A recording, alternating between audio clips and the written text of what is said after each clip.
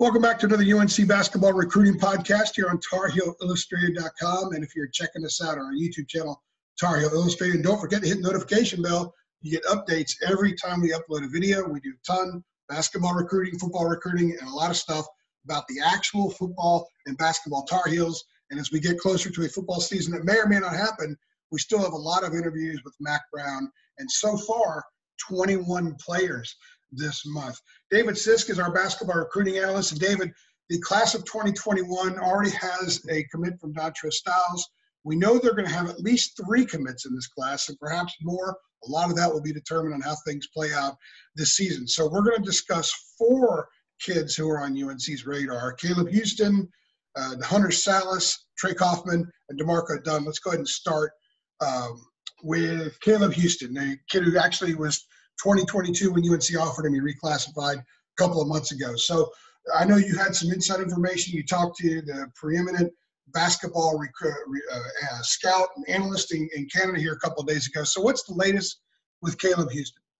Elias Sabit, North Pole Hoops, like you say. He's been a friend of mine for a good while, really helpful, and he knows all these kids in Canada and what's going on. And he really mentioned North Carolina a lot with them. And I know Corey Evans really got my attention a few days back when we spoke with him, and he did an interview with us on the Carolina recruiting class. And he thinks North Carolina has really got a good shot there.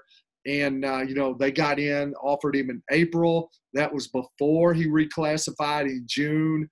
So, they've been there. Roy has been able to build relationships as he's been able to do a lot of these kids. And, North Carolina's that name. It's that blue blood school. He definitely knows who North Carolina is. He knows about their tradition. He knows about the quality of the program. So, yeah, he's a guy that one of the 4, like you say, that I would really watch in this 2021 class as far as North Carolina is concerned. Carolina offered him in April. He reclassified, I think, sometime in late June. Yes. How much does it help that Carolina was in there when he was a 22 kid, knowing that they were going to have to invest a year and a half in that recruitment, and they were ready to do that? I think it's maybe bigger now than it's been in the past, because you can't swoop in as a program and a player comes into your campus by dark of night on the visit, and the next thing you know, you signed him. It's a situation now where everything is Zoom calls, it's virtual visits, it's text, it's phone calls, it's a meeting with a family, it's meeting with the high school coaches, the trainer, you name it. It's about building relationships. Roy's as good as that as anybody is. And I think to build a relationship, I think whoever has been doing that the longest, if they're good at it, and Roy's good at it, they have the advantage. I just think it's hard to come in, like I say, and offer somebody 5-6 months, a year later than North Carolina, and then come in and try to do some damage. So I really think they laid the groundwork early, and I think, yes, that is an advantage. 6'8", likes to play outside. How would he fit into the way Carolina plays? 6'8", really as versatility, more of a /2-3. You think 6'8", would he be a forward, power forward? But no, he's a 2-3. Elias really compares him to Jason Tatum. And like I said, I know that's not a comparison that North Carolina fans like, but even the most diehard North Carolina fan, Duke hater, would say, yeah, I'd like to have Jason Tatum on that team. So, that length, that size, the skill set to play a shooting guard at 6'8", those are rare. You start looking at the Tatums and the Tracy McGrady's and individuals like that, and those are the ones, to me, who have the higher ceiling. Those are the ones that get ranked higher, and those are the ones that have the longest NBA shelf life. I mean, he's, for all intents and purposes, an NBA prospect type player and most likely a first-round pick. How refined are his ball skills? You said kind of a 2-3, so he's got to have a lot of ball skills out there. Where is he in that sense? Yeah, and that's the thing too. And I think at that age, at that length, that it's a work in progress a little bit. I've said this. I think the bigger you are, the taller you are, it just takes longer. I can't explain why, but I think it's more of a work in progress. When I remember seeing Jason Tatum, his 17 and under season with Bradley Bill Elite, in I guess playing in May, and he looked totally different than he does now. I mean, his frame was kind of alike, but the game and skill sets were totally different. So it's something that develops. I think because I could see him when he was younger, probably playing in the post. And I'm sure if he was taller and bigger than the other guys, he's in middle school, he's probably not playing point guard. He's not doing that at a young age. So it's something that he's had to grow into like the others, I'm sure. Well, there's a chance that UNC may need multiple bigs in the class of 21. So we go over to Trey Kaufman, who's about the same height as Caleb Houstan, but it's more of a lower block guy. So tell everybody a little bit about Trey Kaufman's game, and then we'll kind of get your feeling on the pulse of that as well. Trey is more of a power forward, and that's something that's going to be very important, I think, because I know talking with Corey last week in our interview with him at Tar Heel Illustrated, we asked him, or I asked him, what do you see as their biggest need? He said they need an extra ball handler. They need somebody in the post. But the post was the biggest need because there is the chance it's a very deep inside game roster next year for North Carolina. But there's a chance that all those guys could be gone. And they're going to need somebody out of this class to step in at the post position. And right now, Trey is really, I think their best chance. I'm not going to say best option, but best chance to land somebody. And so he becomes very important. You hear Indiana, Purdue, Louisville, those three schools right there are local. I consider Louisville, they're right there on Ohio River to be in southern Indiana.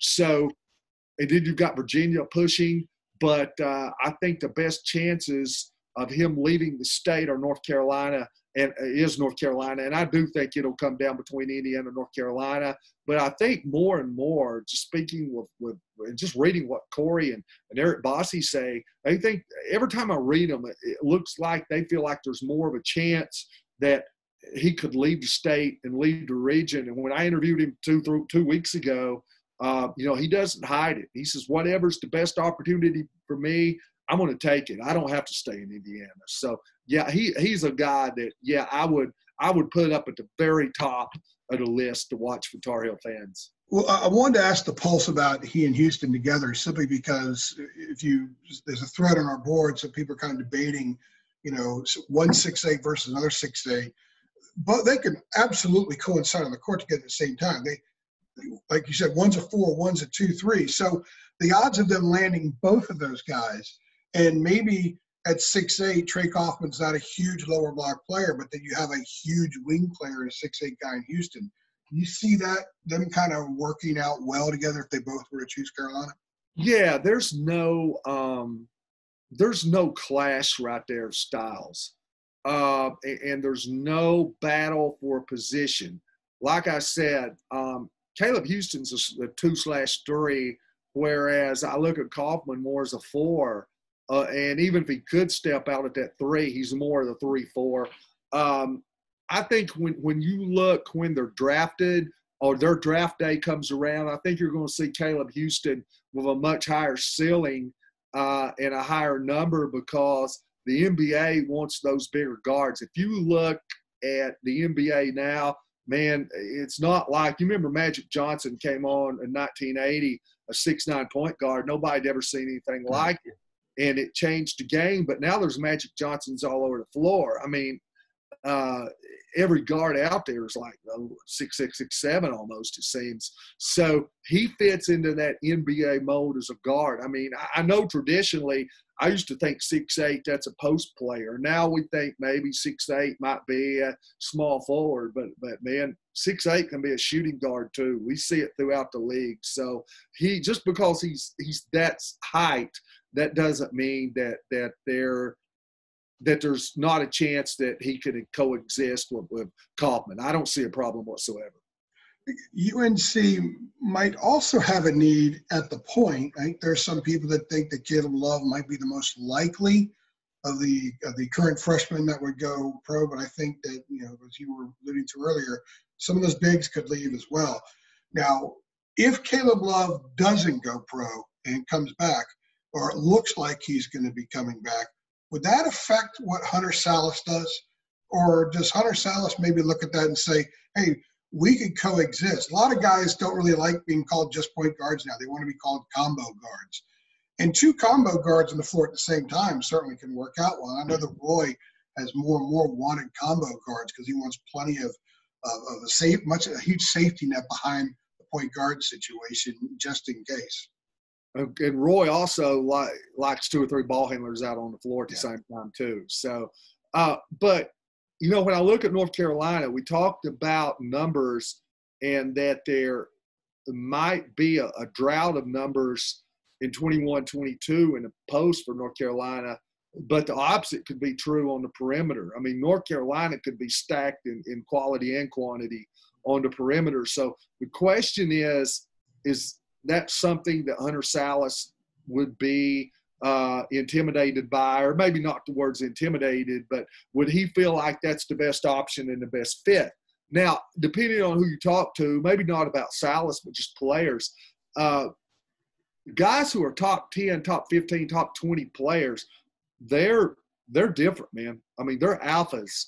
So I don't think there's a player on that top 10, top 15 list that believes that if he went to any school in the country, no matter who's there, he couldn't beat them out. I just don't think there's anybody like that. And if there is somebody like that on that list, you don't want them on your team.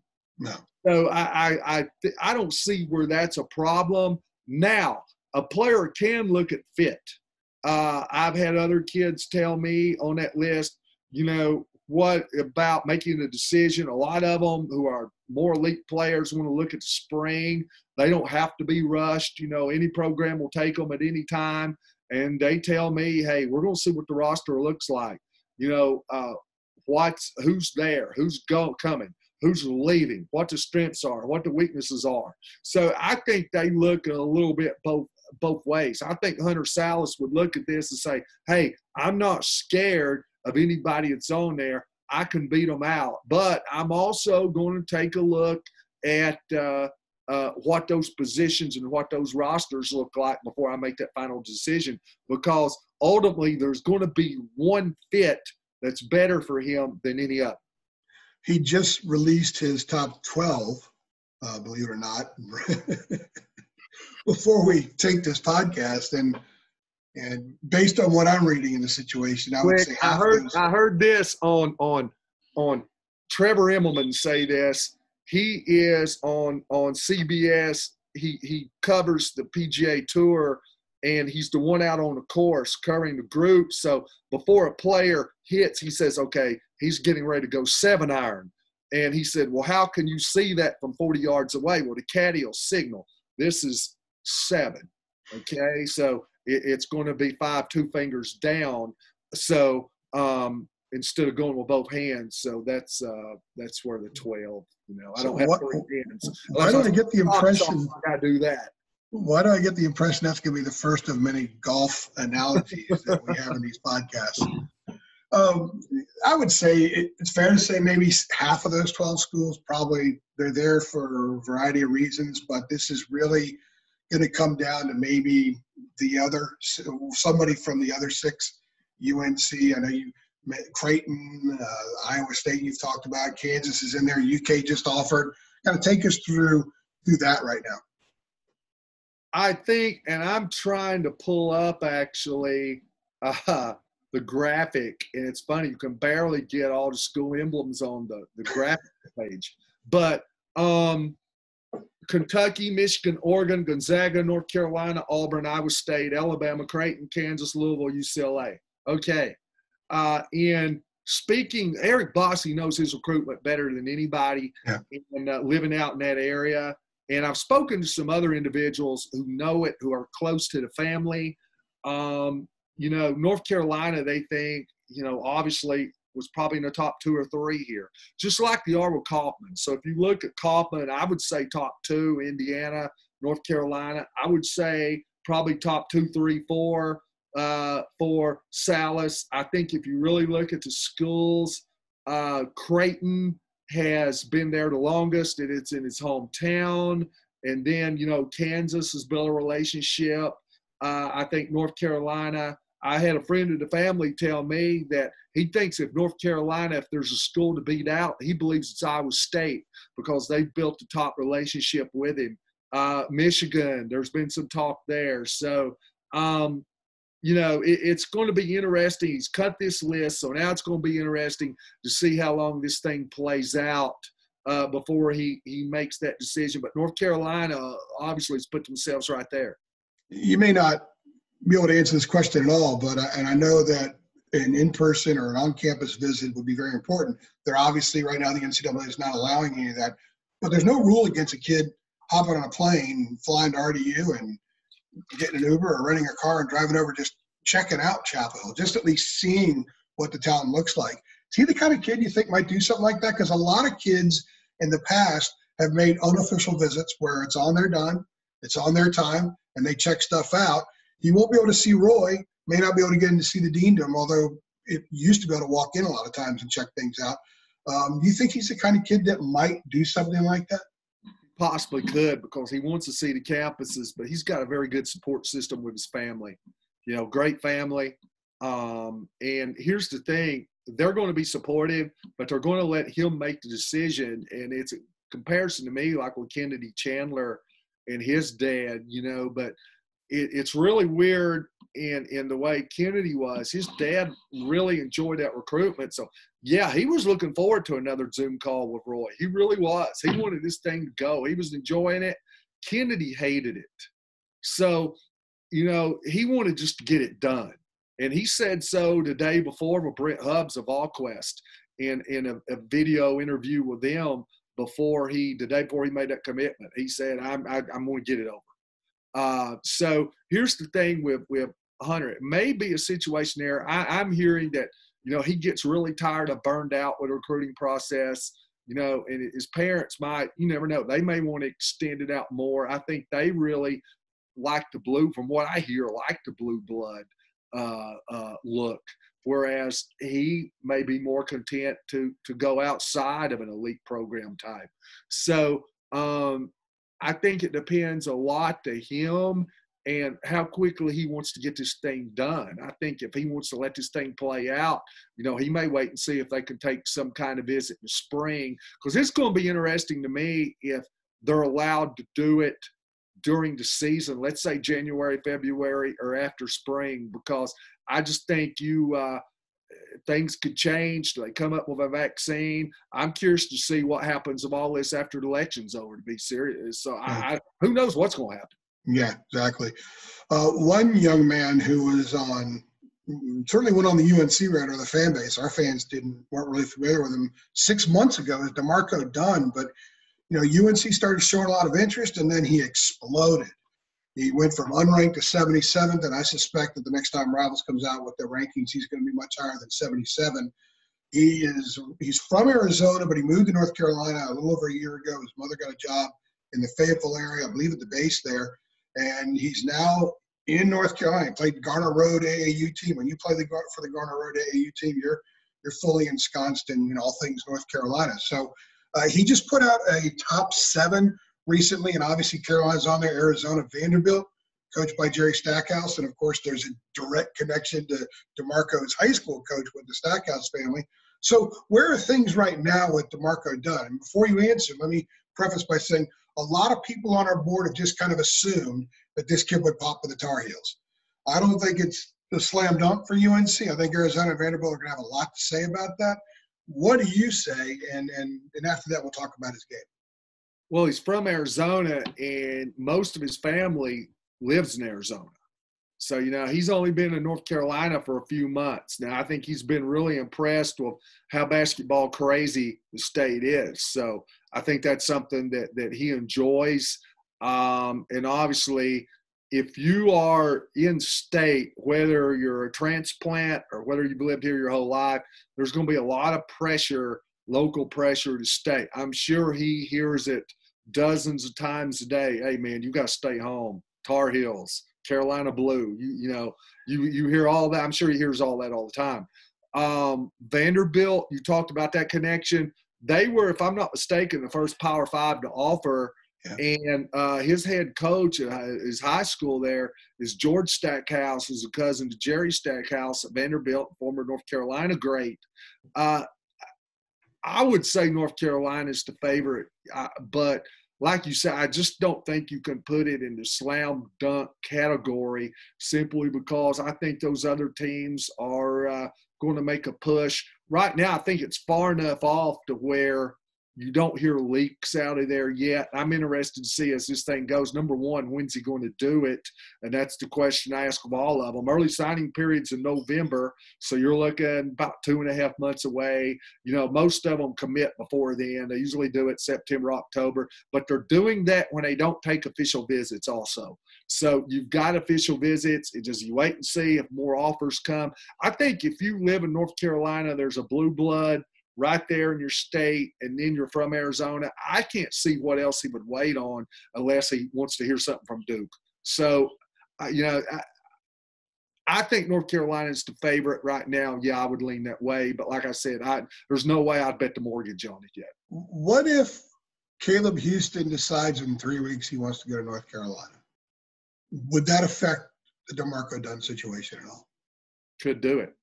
Because you're looking at a shooting guard and you're also looking at the guard depth. So, yeah, I think it does. So it's almost like there's a game of chicken too right there, who commits first.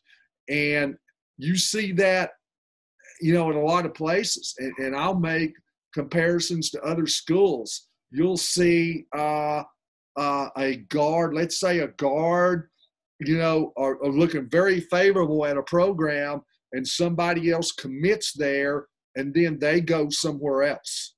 So, you see that a lot of times. So, yeah, I do think that could have or would have a direct impact. I really do. So I think that's some of the things you got to check on, man.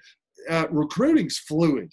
It changes. It's like the weather in North Carolina, March and April. You don't like the way it is now, wait 5 minutes, and it'll change. And I think that's the case there. If D'Marco Dunn commits first, what would it do to Caleb Houstan? If Hunter Sallis commits first, what's it do to Hunter to the other two? So, yeah, definitely. Before we close this out, what is it about Dunn's game that just pops out that – when you watch him on film, where he went from unranked to 77th, and I'm hearing that the jump that he makes for the next ranking could be 30, 40 spots. Yeah. What is it about his game that just jumps out right now? True spot, true position. I just think he was a guy that flew under the radar, and that happened. So there was another kid out of Arizona when I was covering the Vanderbilt site, and his name was Saban Lee. And Saban had 3 great years. As bad as the team was, had 3 tremendous years at Vanderbilt. And, he was the guy who kind of reminds me of that. Nobody had heard of. So he cracked it and jumped up pretty high, up to about number 100. And they had another kid, Aaron Neesmith, who kind of did that. And what happened, they kind of played before on non-shoe sponsored AAU teams, and they didn't get as much hype. And Corey and Bossy will tell you sometimes about a kid, they fly under the radar. They'll be honest and say, "Hey, I've just not got to see him." And we've heard stuff, and we know he's good enough to be here. We just don't know where to put him. And I'm seeing Aaron Neesmith now, who spent a large time out of Charleston, South Carolina, who spent a large time of his high school career unranked, could possibly go. I think the newest ESPN mock draft has got him number 10 going in the lottery. And he was really good. It was just you didn't get that opportunity. But I think like D'Marco Dunn, what do I like about D'Marco Dunn? He's got a true position. Okay, I mean, he is a true type shooting guard. I think he's got that true position. His athleticism jumps off the page at you. That's very good. He's very skilled at what he does. So I think, and that's one thing, he's not one of these kids like I talked about that you're trying to see, hey, can this guy grow into this position? This 6'9" kid that's played post that now is trying to prove he can step out on the floor. D'Marco Dunn's not that kid. D'Marco Dunn, man, has his game in check, and you know what you're getting in him, and it's very good. So his ascension right now kind of reminds me of an Aaron Neesmith who, you know, ended up right around in there, 60th, 70-ish, right, was off the radar, off the top 150 for a long time, jumped up there and got it, impressed some people, and the next thing you know, man, he's better than anybody will have ever dreamed, and that could be D'Marco Dunn. If you're watching this video on our YouTube channel, when you're done here, scroll down a little bit, and you'll see a video, an ISO video that Jacob Turner shot down in Myrtle Beach just about 6 weeks ago of D'Marco Dunn. Some really good stuff that we were able to get of him. David, awesome stuff, my friend, and appreciate the golf analogy. We're going to have one every show now. You're now on the spot for that. Pressure's on, my friend. And I was going to ask, and we talked about this when we started, I was watching Dustin Johnson come back from the rain delay with a 9-stroke lead, and I asked the question, if they put you or me in his shoes with 2 holes left to play, could you hold a 9-stroke lead? I wouldn't. Tell them what you shot. You're only 18 holes you ever played. It's great. When I had a radio show in Wilmington back in 2002, I did a stunt for the show. Sort of we had this thing where this course down there called Beau Rivage gave away a foursome freebie for the person who could become closest predicting what my score would be. I'd never picked up a golf club in my life, so I went out and I did 18 holes. I had a golf pro with me, kind of coaching me up a little bit, and I shot a 178. But I was a 60 on the back 9, and I didn't lose any balls, so I was very proud of that. And somebody actually picked a 160, and so they got 4 foursomes at Beau Rivage. So you're one of those guys who flew under the radar for a long time. I'm still under the radar. Next thing you know, you're ranked like 50. No, I played putt-putt as a kid, if that counts, but it's a little different out there on the actual course. Hey, but I didn't lose any balls. I didn't tear up the surface that much, and I learned how to rink the sand traps or whatever you guys call those things. I'm not a big golf guy. I appreciate it, and I totally recognize how hard it is. And I think that if you were ever around Roy Williams, if you got in one of those little golf things, he would appreciate that because Roy's a huge golf guy. Oh yeah. All right, for David Sisk, I'm Andrew Jones. You've been watching another UNC basketball recruiting podcast right here at TarHeelIllustrated.com and Tar Heel Illustrated on our YouTube channel. Go ahead and click like if you like this video. Hit that notification bell so you get updates every time we upload a video, and we do plenty. Thanks for stopping by.